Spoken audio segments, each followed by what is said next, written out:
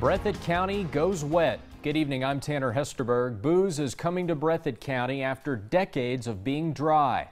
Voters today approved the sale of alcohol in the county. It was a fairly close vote, 58% to 42%, bringing to an end passionate efforts from both sides fighting for what they believe was best for the county's future.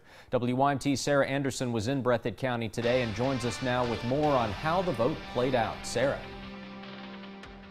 Tanner, I talked to many people in Breathitt County this afternoon, and most of them want the same thing, and that's for Breathitt County to become a better place. Some of them believe the county going wet is a step forward. 23-23 wet, 17-17 dry. With several churches in Jackson and even more in Breathitt County, many did not think the wet vote stood a chance. So up until today, you thought we were going to stay dry then? Yes.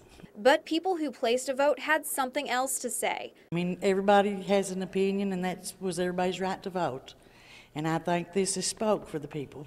Folks in Breathitt County have one common goal. I think Breathitt County is a great place where a lot of people want to raise their families, and all we're trying to do is make it an even better place by fixing some of the crumbling infrastructure with some tax revenue. Because we obviously all have the same goals, we're just going about it different ways. Those different ways are separated through a social divide. I believe that God puts governments in place to regulate things for our own safety, and the Bible teaches that God ordains our leaders to keep us safe.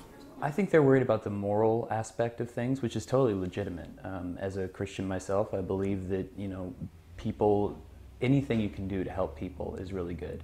It went wet in my precinct. So after a stressful day, people in Breathitt County can relax. What's the first drink that you're going to buy? Bud Light. And hope they, as a majority, have made the right decision. And people will come to see our beautiful county. Voting to make a difference. Now, in total, 4,040 people voted in Breathitt County today, and you won't be able to purchase alcohol immediately. Businesses will need to acquire liquor licenses through the state. Tanner? All right, Sarah, thank you.